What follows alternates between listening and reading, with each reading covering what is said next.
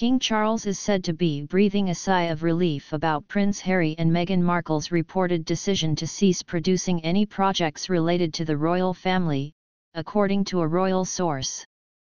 It was reported earlier this week that the Sussexes, whose Netflix docu-series Harry and Meghan lifted the lid on their time as working royals and was followed shortly by Harry's controversial memoir Spare, are set to change direction with the content they produce as part of their deals with Netflix and Spotify, among others.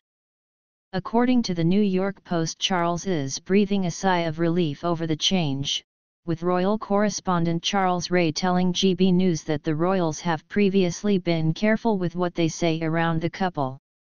Harry and Meghan have already begun producing content that is not linked with their life as working royals, following their decision to step down from royal duties in 2020 and relocate to the US.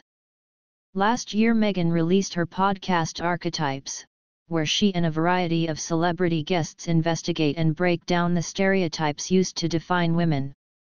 Their other non-fiction docu-series Live to Lead was also released on Netflix on New Year's Eve 2022 and featured a number of interviews with inspirational figures.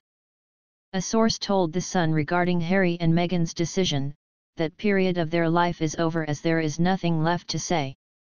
Prince Harry is set to return to the UK next week, however the King will miss the chance to catch up with his youngest son as he is on a private visit to Romania.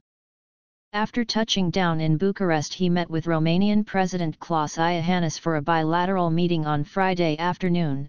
However, he has now retreated to his holiday home in Transylvania to enjoy a rest in the stunning countryside. Harry made a fleeting return to the UK for his father's coronation last month, but due to the tightly packed schedule, it is not thought the pair had a chance to catch up. The Duke was also keen to fly back to California as soon as possible after the ceremony wrapped in order to get back for his son Prince Archie's 4th birthday. Charles and Harry's paths also nearly crossed again back in March when Harry made an appearance at London's High Court for a hearing into a case against Associated Newspapers Limited. The King was in the UK unexpectedly at the same time as his royal visit to France was postponed last minute due to large protests in the country. Just a couple of days later, Charles and Queen Camilla travelled to Germany for the planned second leg of the tour, which was able to take place as normal.